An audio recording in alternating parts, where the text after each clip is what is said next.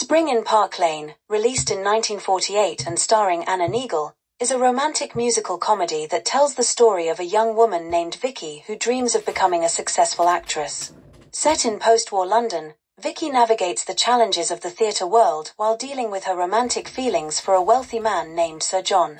The film showcases lively musical numbers and charming performances, highlighting Vicky's determination and spirit. As she pursues her dreams, she faces obstacles and must choose between love and her career ambitions. In the end, Vicky finds a way to balance her personal and professional life, leading to a joyful resolution that celebrates love and the fulfillment of dreams. The film concludes on an uplifting note, emphasizing the importance of following one's passion while cherishing meaningful relationships.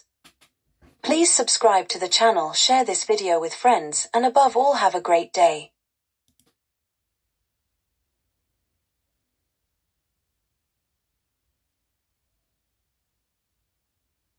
Black Narcissus.